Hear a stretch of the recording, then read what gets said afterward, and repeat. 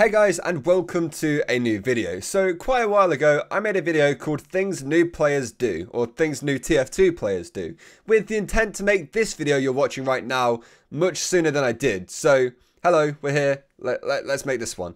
A lot of people actually really liked the new players version of this, so hopefully you guys do enjoy this one. If you do end up doing that, then a like would be awesome, but obviously watch the video before you like it to make sure you actually do. If you don't want to leave a like at the end, that's completely fine, don't worry about it. I shouldn't even have to say this at the start, but these videos are meant to be jokes. If I say something that offends you, it's not meant to be, like, offensive. I'm not meant to be attacking anyone. I'm just kind of picking fun at stereotypes and some of the stuff the community has said about older TF2 players. And when I say older TF2 players, I mean TF2 players who've been playing for quite a while, like a long time. So, yeah, now that that's out of the way, let's get into the video. I'm going to start this one out by saying that older players tend to take the game a little bit more seriously. They've been playing TF2 for a long time, they've seen every bit of crazy the game has to offer, and they've participated in every bit of crazy the game has to offer. And basically they're just over it. They don't need to get involved anymore, so they don't really need to join in any conga lines, they don't want to join in any friendly session thing, whatever the Hoovies are doing nowadays. I don't really know. So instead, they just play the game properly and try and cap the objective. But the truth is, they just aren't that bothered about friendlies or anything like that. So people might think they're tryharding when it's just, they don't find it all that funny, I guess, or they've done it all before and it's not like all that anymore. So, you know, they're just playing the game properly and sometimes they get called tryhards. They might not be tryharding, they just might be playing the game and trying to get the objective. So, you know, that's kind of the point of the game. You might occasionally see a very seasoned player join in on the fun of the friendlies, but I haven't seen that happen too often. I myself, as quite an old TF2 player as well, I don't really do that very often. I'd prefer to just shoot people instead of, you know, dance with them, I guess. This next point is for all of the old TF2 traders who've been playing the game for a few years. Do you remember when buds were 27 keys, and even more than that? Back in the days when they were an actual form of currency in TF2, and people used to trade a singular bud for a fairly decent unusual, to be fair. Like, they were definitely like my favourite days of TF2 trading. It makes me sound super old saying that, but it's true. Trading used to be completely different a few years ago.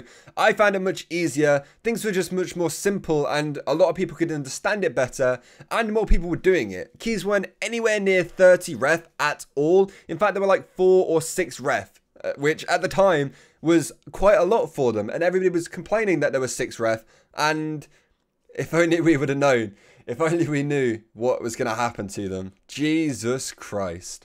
I would give anything to go back to those times where training was easy, because then a training series might actually be able to happen and you won't be stuck trying to get one key for like 27 million episodes.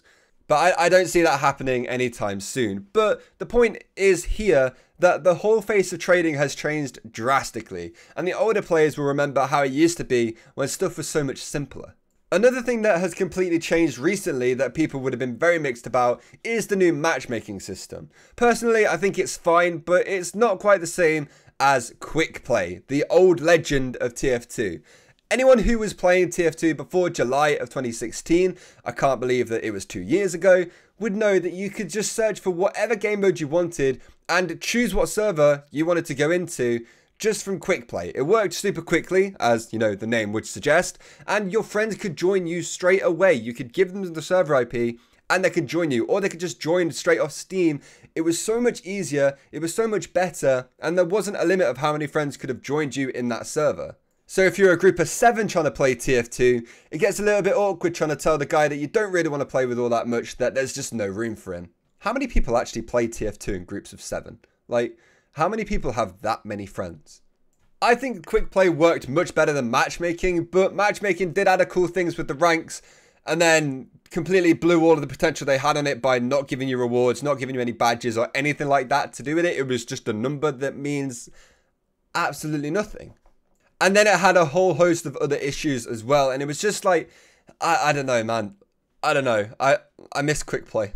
Actually, comment down below what your favorite version of it was. Do you prefer the newer matchmaking system, or do you prefer quick play? I think it would be quite interesting to see what you guys think, or how many of you guys weren't even playing when quick play was a thing. I don't know how many new players Meet Your Match brought in, but, you know, like, it would be cool to see. So the last 2 points kind of go in together. The first way it could go is that players remember absolutely everything about every single weapon in the game. Because they've been taking the game seriously for quite a long time, they know what everything does and they know how to counter everything. So, you know, you're very, very good at the game. You've maybe played a bit of competitive. I don't really know. I mean, that might not help you with every weapon, but it would help. But basically, you know a lot about TF2 weapons and you know what each one does and what you can expect when you're fighting somebody with one. The other point is the complete flip side to that. Some older players have no idea what some weapons do, or they might completely forget what some weapons do, especially if they haven't actually been playing the game for a while, and then they come back to it after like a year out or something like that. They haven't realized Jungle Inferno has changed the way everything works. The Sandman and the Guillotine is no longer a combination that is useful or fun to do anymore, which completely sucks because it was amazing to use before. So maybe you've gone into a server with the Sandman and Guillotine, you've slowed somebody down and not bonked them, got confused, and then you missed your cleaver because that's normally what happens in pubs, let's be honest. And the Soda Popper is like, nothing is the same as it was a while ago. Like, why did they change it so much? Just leave the poor thing alone. I do feel kind of bad for that TF2 player that would have come back after a year out, missed all of the changes of Jungle Inferno, found loads of these new weapons, tried to use them, found out they kind of sucked. Then went back to using the weapons they used to use before to kind of figure out that they also suck because they keep balance changing weapons and making them awful so nobody uses them anymore. So yeah, TF team, if you could just stop doing that, that'd be great. And then they eventually decide that, you know, just stock's the best, so just going to use that. Don't even have to worry about other weapons because you've got the stock stuff. Isn't that fun?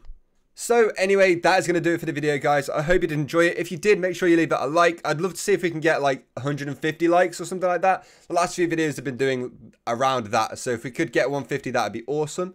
Also, if you enjoyed this video and you want to see more stuff like this, make sure you subscribe to my channel so you don't miss another upload that could be similar to this one or another load of TF2 content that you will enjoy anyway. So thank you so much for watching the video. I hope you did enjoy it once again, and I'll see you all next time.